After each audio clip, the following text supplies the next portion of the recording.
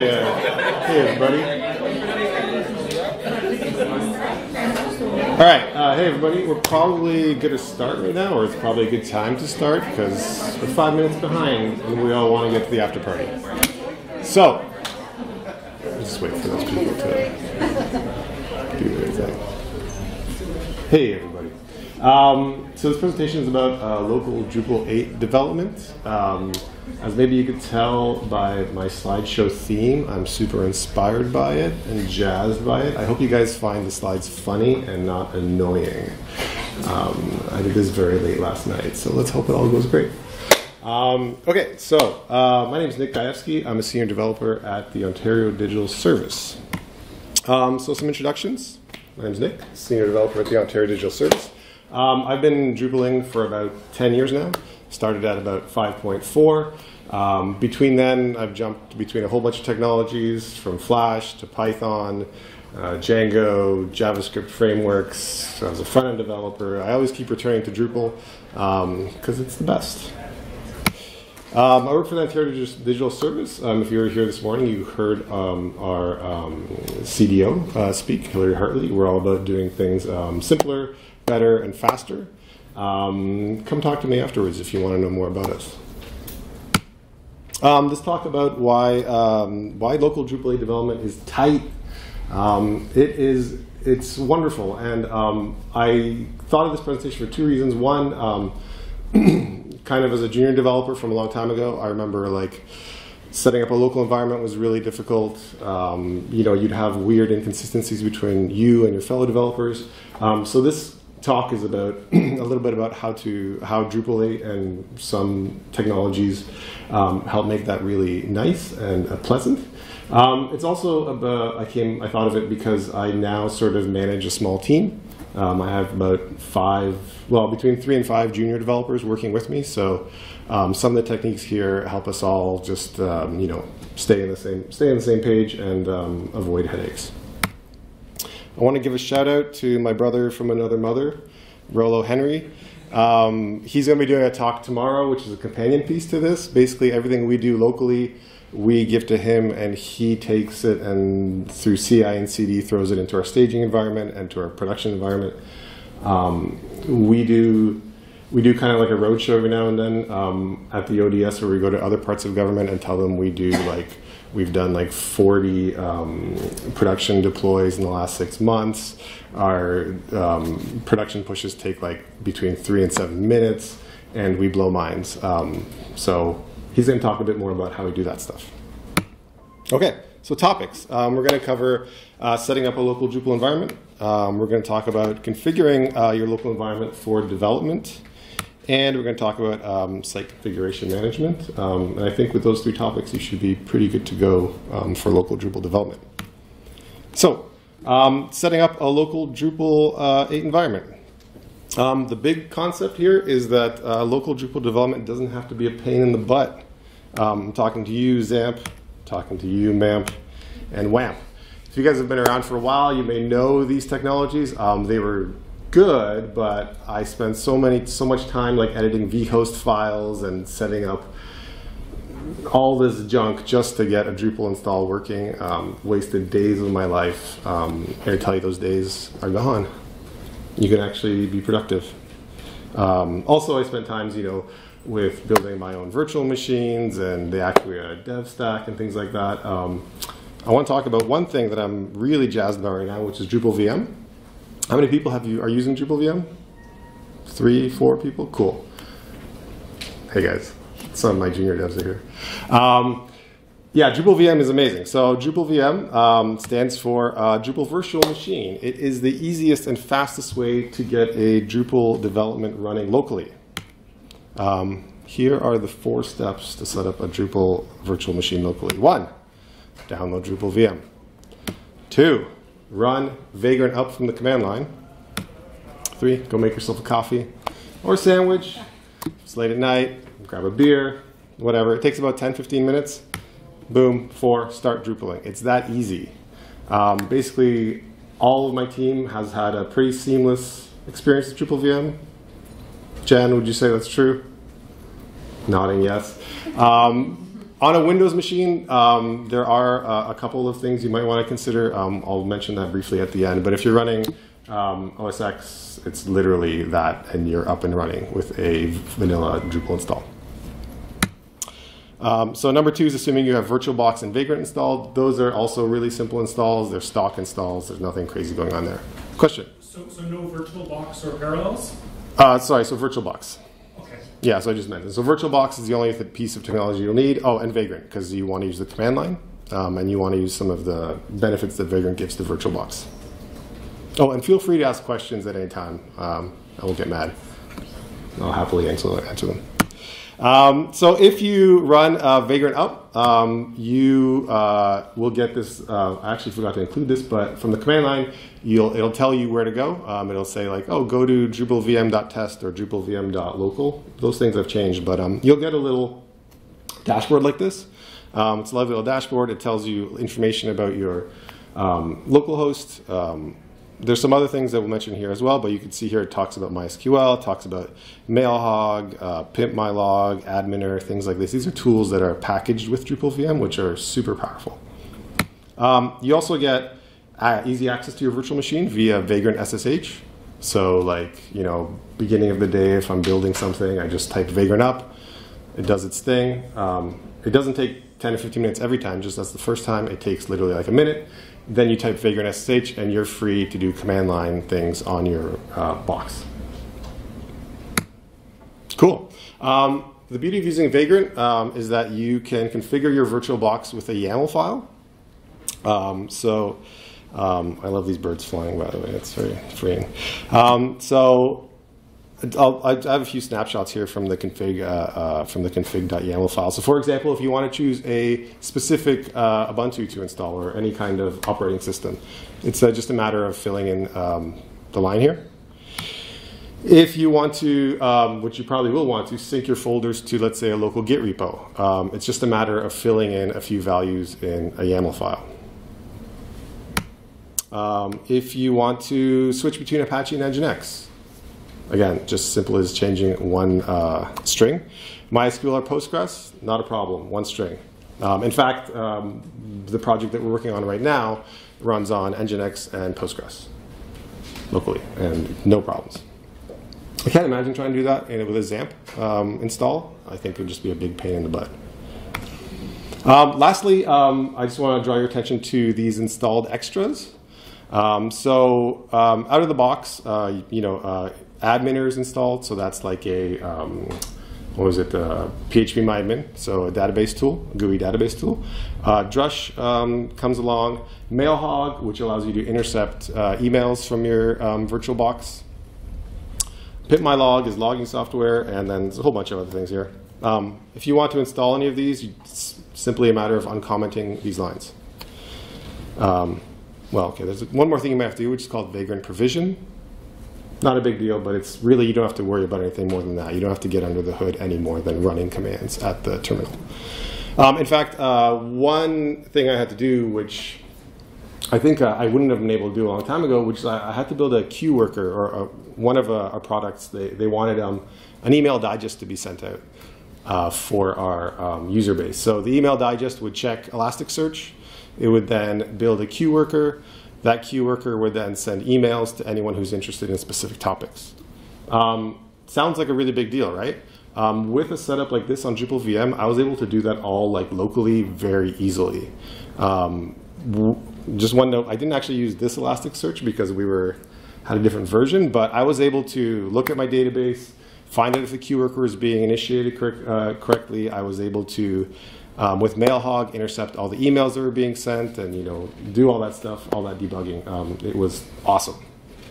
Something that would have taken months took like a couple weeks to do. It was great. Summary of that, I'll just say that use DrupalVM. It's wonderful. And the way you can keep all your developers in line or together is share your config file. This could be kept in a wiki or your Git repo, somewhere like that. And everyone's going to be happy all the time, except maybe Windows developers. One of my junior devs had some issues with Windows. We got around those by using the Git bash. shell, and with the git bash shell, if you run it as an administrator, you end up getting through some permissioning issues on Windows. Questions about that? Cool. Note about Lando. I think in the write-up for this, I was going to talk about Lando. I'm not going to talk about Lando. I got really busy. It's my girlfriend's birthday tomorrow, so I've been running around Toronto buying all kinds of gifts. And before that, I was at a cottage and camping. So, sorry. Although people that I respect talk a lot about Lando. The interesting thing about Lando is it's Docker-based instead of virtual machines. So if you're running something really intensive, Lando might be the way to go. And our DevOps team really likes the sound of Lando, so I think that's something I'm going to explore later on. Configuring your local environment for development. So when you're developing locally, you obviously want certain things turned on. Let's go over what some of those things might be, or how to configure those things. One is you want to set up settings.local.php. So settings.local.php configures your local Drupal install with developer-friendly settings, like disabling certain caches and aggregations. It also allows you to share other settings with your local development team. To use this feature, you could follow the instructions on top at the top of example.settings.local.php. Sorry, it's missing a local there. So let's take a look at this file, the file that you would create from example.settings.local.php. At the bottom of it, you can cut and you can paste a piece of code like this. And so this has connections to your database. You can see synced configurations there. You can see the sync development is set to true, while sync production is set to false. We'll talk a bit about more what that means later on. You could set up like Elastic Cloud keys there. This last piece, the Drupal root and the Kint stuff. Does anyone use Kint in Drupal 8? Yeah, so you might come across this issue, which is like it like errors out and says you can't Kint a blacklist function. This gets around that most of the time, not all the time. You'll still have them occasionally. It's a weird Drupal 8 thing. One of my little pet peeves with Drupal 8, which I love otherwise. But yeah, so the idea is that with this file, you can either commit it to your code base or again, share it in a wiki, share it with all your developers, and then you all have the same settings and no one's like, why is this not working for me, or why is this working differently for me? As part of this whole setup, when you do the settings.local.php, when you set that up, it enables this other feature, which is development services .yaml. It currently requires one edit because the Drupal community is arguing about a comment again. Another little pet peeve I have about Drupal 8 is there's lots of little bugs that remain in it, and I go and find the patch on Drupal, and the reason it's not committed to core is because people are arguing about a comment. It's kind of annoying, but it's fine. So if you go to this file, you'll have to add these 3 lines of code, and this helps with local debugging. So you could set local debug, twig debug to true. These last 2 I haven't quite got to work, but I'm not sure why. But it's supposed to enable auto reload of twig files instead of caching them. And when you set up the first one, twig debugging, you can open up your console in Chrome and you'll get stuff like this, so messages like this. So if your front-end developers are thinking, asking, how do I theme this? Where is it coming from? Where is this file? Basically, every template comes with this bit of code above it. So I'll just move away from the mic here and just point at this for a sec. But so you can see that here, it's telling you which template file is actually being used. So very handy for front-end developers if they're because Drupal can be very confusing with lots of lines of code. It also gives you template suggestions. So if you want to override this with something else, it'll tell you what to name that file. And then if you clear caches, Drupal will grab that new file and use it.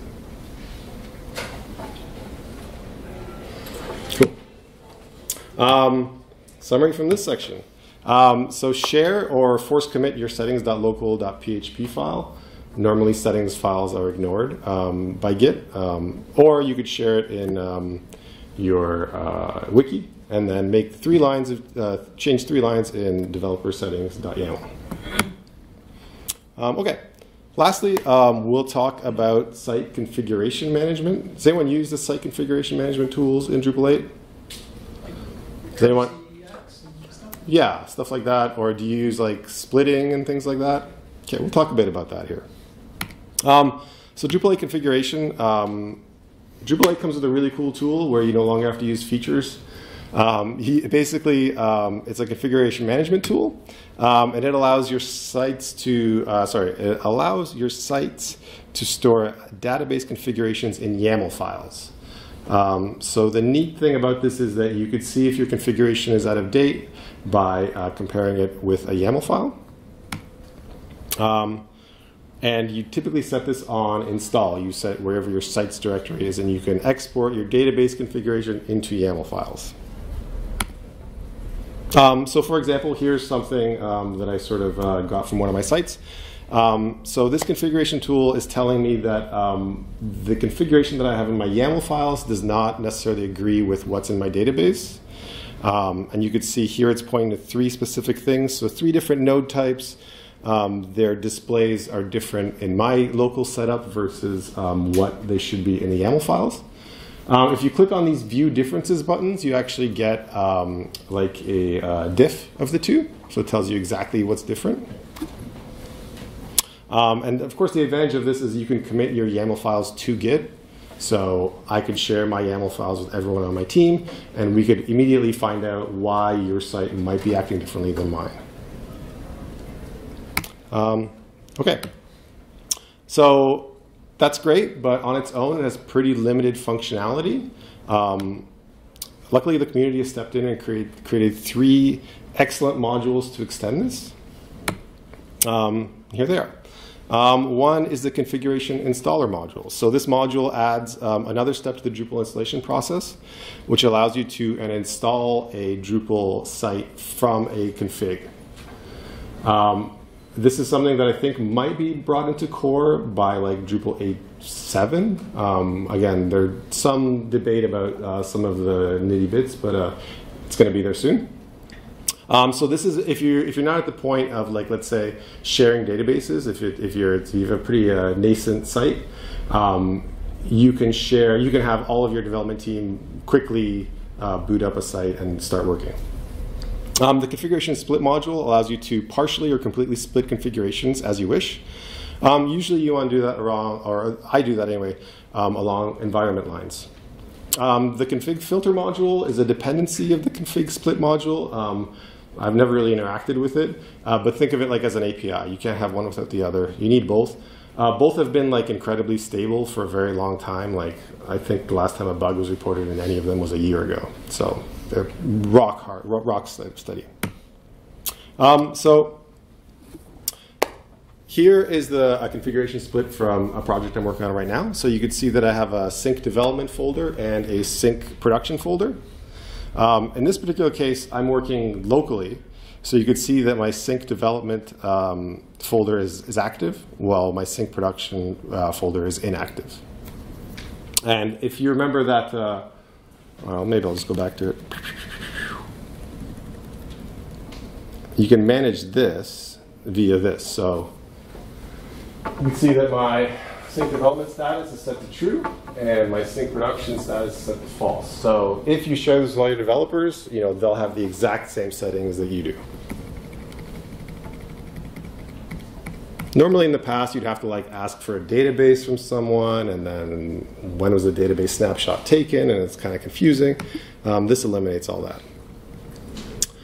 Okay, so here's where we were. We're looking at sync development. The way that I've set these up, and I think this is pretty standard, is again, you have a different sync for each environment. Currently, my setup for the sync folder has the majority of everything. It's the meat and potatoes of my website.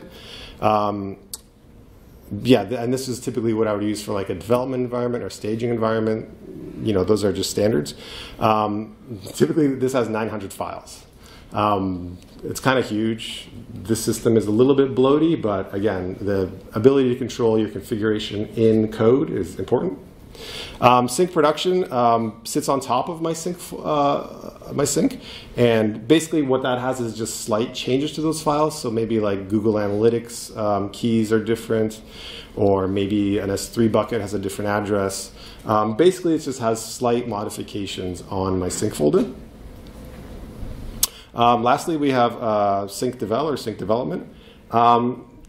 Similar to sync production, this sits on top of sync and has overrides for local developers. This is slightly bigger on my project right now. It's about 20 files. And this, like sync production, it changes things slightly, but also exposes a lot more stuff to local developers. So, you have different devel settings there. You may, if you have an SMTP server, you might set it to, you have to set it to PHP mail, so your mail hog will be able to catch things. You obviously set, display system errors, and you can set permissions to say, for example, anonymous users can see all error messages, which you would never do on a production site. But with this override and the fact that it's, set in your settings file, it's just there, and all your local developers have it. So summary of this section. I would say leverage the configuration installer, configuration split, and configuration filter modules to help you manage all your environment configurations. All right, well, that's it for me. It seemed to have gone really quickly. Happy Drupaling. Any questions? Yes? Quick question. And I'm not saying this to start a flame war, because I can go either way. Sure. But have you guys tried Docker for Drupal? All it is a set of Docker files that download different machines, Apache machines, PHP machines, and what have you. We did try. I think in terms of developer friendliness, it's easier for a Drupal, like a singular Drupal VM than having developers learn all the Docker stuff. We even tried creating like a sandbox that was all container-based, and it was just too much overhead for the developers and additional overhead for DevOps to be like a wrapper to make that simpler for them. Where it's interesting that Lando could be a possibility, but also in terms of work in terms of DevOps, it's Vagrant is closer to how we deploy. So we don't have Drupal in Docker, so there's no point in running it in Docker right now until we fully get to a completely containerized. I think, yeah, we played around with Docker and we found that it wasn't ready for production for Drupal. Wasn't as good. That I totally agree with, except I've tried Docker for Drupal and Docker-based systems and operating systems like Ubuntu and what have you. It runs far better because it's native Linux, rather than if you were to run this kind of Docker stuff on Mac OS. I think only recently Mac or Docker for Mac has improved, but yeah. So. Yeah, I think and the other thing is having front-end developers and junior developers also learn some Docker wrapper commands is rather complicated. Like on the whiteboard at work, I often have like the vagrant up, the drush CM. Like I have to like drush CR. Like those are, I think we're at that stage for younger developers, rather than like learning extra commands which sit on top of your commands that you would run anyway. Like at my organization, for several projects, I did set up Docker for Drupal, and we do use it, except the wiki for getting started is like a 14-step kind of thing, and these are devs, and even still it's kind of sometimes difficult to wrap your head around why I'm running this command and what happens if it screws up. Yeah, and I think that's why I'm so like enamored with Drupal VM, because I like those 4 steps, 9 times out of 10 is all anyone needs to get things up and running. Which I think leads me to the next question. I played with Vagrant for Drupal in a Windows environment, but there were major performance issues. Have you guys run across that kind of thing? So yeah, actually we have. My team uses Macs. And we're the Ontario government. We got like some really nice Macs lately. We recently got some too. It was the last thing we'll get for a long time. Don't worry. It took us 3 years. Yeah. Well. The funny thing is, the development team was all using their own computers before that. For OS X, especially like the last 2 generations, no problem. We had someone join our team who was using a Samsung. like Windows-based machine, and yeah, he had significant issues with some of the configuration management and importing and exporting. Whereas the person sitting beside him had no OS, and they were both tasked with like, I'm like, all right, guys, like, I made a change, like, make sure you upgrade, update, and everything. One guy was done in a minute, and an hour later, the Samsung was still chugging along trying to get this thing done. So there might be some performance issues on Windows machines. Do you have any suggestion to sharing, from not the configuration, but from content from one local machine to other, and vice versa? Well, with the config installer, like I would recommend that like at the start of projects when things are still pretty bare bones and you don't have any like say production content there. The config installer works great because you could just create like lorem ipsum content. For our project, I think we did that. We did that for about 3 months until we started getting significant content in from production. At that point, we set up like SQL dumps, and we would import those. Maybe try using like modules like content sync. I have not. I have no experience with content sync. So you guys just do a database dump from production to. Yeah, works. There was one with Drupal 7, or I can't remember if it was Drupal 8, but it might be something similar where it dumped like nodes as PHP, and then we tried doing that, but we deal with so much content, it's just easier to do an SQL dump. Yeah, like I think our dump last time was like half a gig, and it was still like a cinch to import. It's very straightforward. And the neat thing about that is, so after you do your import, you do your drush CIM, and it'll override anything you got from production with local settings that you need. And of course, we sanitize all our information before we share it with our local developers. Any other questions? All right, cool. Well, thanks for coming out, and hopefully see you guys at the rec room.